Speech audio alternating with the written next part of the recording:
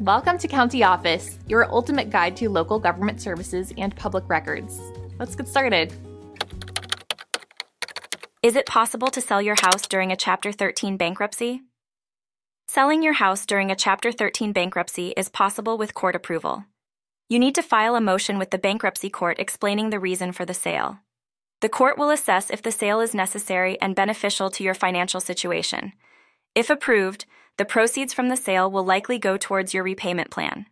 It's crucial to follow all legal procedures and disclose the sale accurately to the court. Failure to comply can lead to serious consequences in your bankruptcy case.